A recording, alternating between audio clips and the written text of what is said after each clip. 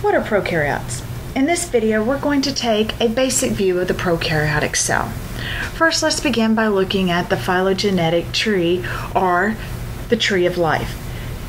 Here you will see all living organisms fall within three branches, or what we refer to as domains. There's the bacteria domain in blue, the archaea domain in red, and the eukarya domain in brown. Prokaryotes belong to the first two domains of bacteria and archaea. Those prokaryotes in the archaea domain live in extreme environments and are billions of years old. The domain of bacteria contains the prokaryotes in which you are most familiar, such as E. coli, streptococcus, staphylococcus, and more. And that will be the focus of this video. So what are prokaryotes? Prokaryotes are ambiguous, meaning that they are going to be found everywhere. They're going to be found in large numbers and in even those places in which other organisms can't live. Prokaryotes are tiny. On average, they're about 10 times smaller than a eukaryotic cell. Prokaryotes are cellular in nature, and although they may seem simple in structure, they're actually quite complex. Looking at the structure of the prokaryotic cell, you will probably see that it is missing organelles. There is no nucleus or any other membrane-bound structures that you would see in a eukaryotic type cell. So let's look at the individual structures and their functions of the prokaryotic cell. When we do this, we're going to divide it into three groups: the appendages, the external structures, and the internal structures. Let's start with the appendages. There are two main appendages in the prokaryotic cell. First is the flagella. The flagella is used for motility, to move the bacteria around in its environment. Bacteria will vary in the number of flagella and the location of their flagellum. However, in all bacteria, the flagella are going to be protein in nature, and they will move in a circular motion, clockwise and counterclockwise, in order to propel the cell. The second appendage is what we refer to as a pili, or pilus for singular. There are two main types of pili. The one that's shown on this bacterial structure is the fimbriae.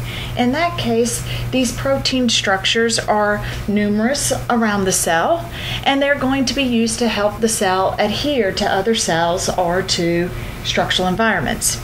There's also a conjugation pili, in which those bacterium will only form a few conjugation pili to connect to bacteria, and where those bacteria can then exchange a specific piece of DNA referred to as a plasmid. Let's look a little bit on the external structures.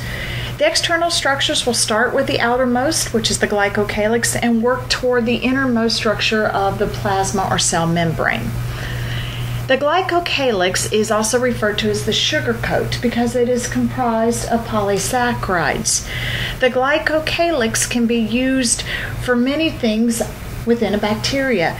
It can help prevent phagocytosis. It can help the bacteria to maintain or to adhere to nutrients, to prevent it from drying out. It can help with many things that help it for survival and virulence. What its exact functions will be dependent upon the type of structure. There are two looks or forms for the glycocalyx. In this particular picture, the glycocalyx is firmly attached to the underlying cell, and it has a defined shape, and therefore we refer to it as a capsule. However, in some bacteria, the glycocalyx does not have a distinct shape, and it is loosely attached to the underlying bacterium, and we refer to that as a slime layer.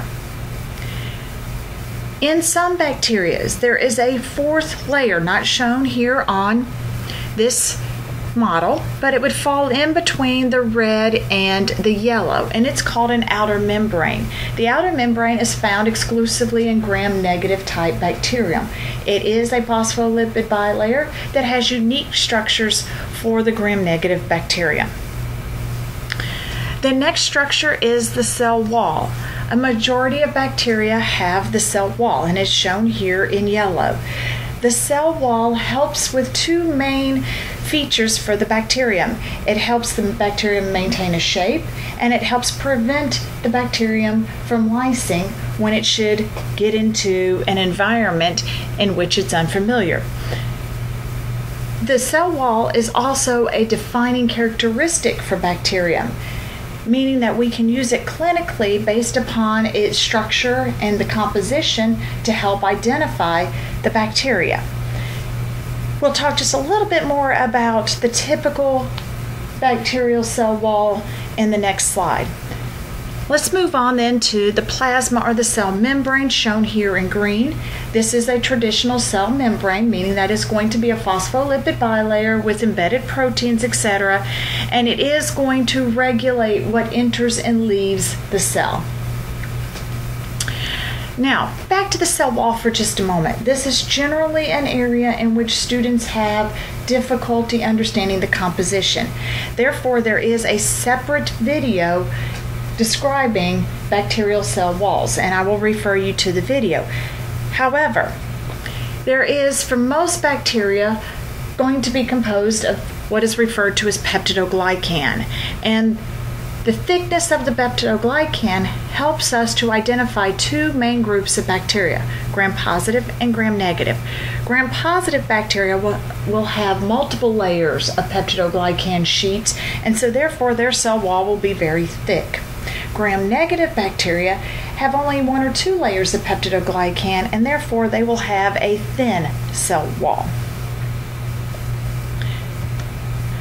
So let's move to the internal structures. Again, notice there are no organelles or membrane-bound structures here, but we do have several structures that we need to talk about. The first being the largest one that you see here, and that is the actual DNA, which is going to be circular in nature, and it is going to be compressed, and it is going to be found in a general area within the cell.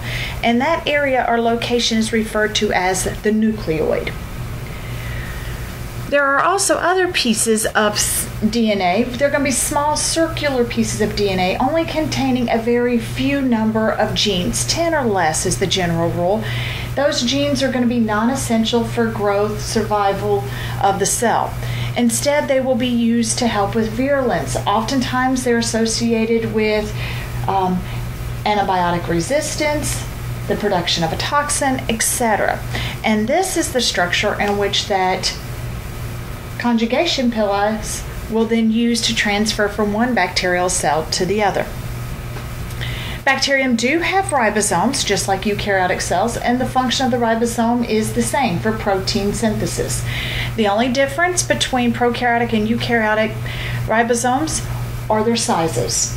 The bacterial ribosome has two subunits. One is 30S and 50S, and the overall unit is 70. Bacteria cells also has something referred to as inclusions. Inclusions are just going to be areas in which certain nutrients or products are stored or supplied within the cell. And not shown in this picture, but a couple of species of bacteria, in particular the genus, the Bacillus and Clostridium, will form endospores. And endospores are a survival method for certain bacteria when they get into environments in which all of a sudden it makes it difficult to live. So we've been through all of the bacterial structures and their functions. Now we need to, as a recap, go through and define which of those structures are found on all bacteria and which ones you will see on most or a few. To begin with, all bacterial cells will have the following structures. All are going to have that cell or plasma membrane. All bacteria must have cytoplasm and ribosomes. Bacteria are going to have the cytoskeletal structures and DNA. One thing to point out about the DNA is that although it's circular and coiled, it does not use histones such as eukaryotic cells do. And again, to point out, no bacterial cell will contain organelles, or those membrane-bound structures. Most bacteria will possess a cell wall. And the majority of those that you will see will have a cell wall composed of peptidoglycan. Again, there is a separate video talking about the cell wall structure, giving specifics, and I will refer you to that video. Most bacteria will also have the sugar coat or the glycocalyx as either a capsule or as a slime layer. Some bacteria, but not all, will have the flagella or the pili. The gram-negative only will have the outer membrane. Some bacteria will have plasmids or inclusions, and the Clostridium and the Bacillus genus will have endospores. So with that, let's talk just a moment about bacterial shapes. There are three basic bacterial shapes. The Bacillus, meaning that it's rod shape, Coccus, meaning that it is round or sphered, and a spirillum shape, which means that the bacteria is going to have a twist or be spiral in shape. For the Bacillus, the rod shape, it's often going to be found to be either single or double, or it can be in a chain, which we refer to as Streptobacillus. The cocci, or the coccyces, which is the round one, will have a large number of arrangements. It too can be either single, it can have a double, referred to as the diplococci. It can even be in a cluster, referred to as Staphylococcus, or as a chain in Streptococcus. Sometimes it will be found in a cube, sarcinae, or even just as 4 as a tetrad. With this, we will conclude our video on prokaryotic cells.